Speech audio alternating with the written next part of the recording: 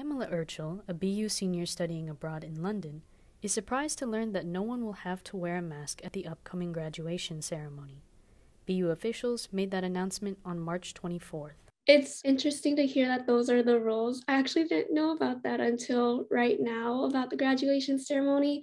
Some health experts say that the change is to be expected. It's not unreasonable to continue moving in this direction of sort of de-escalating mitigation measures.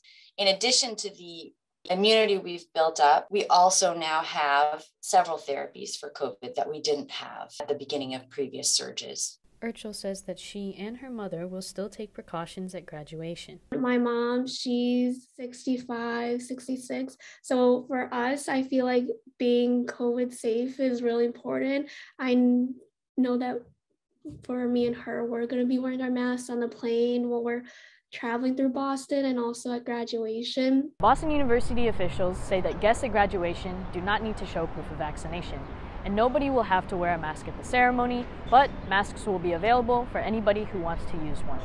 Reporting for BU TV 10, I'm Karmynn Lustria.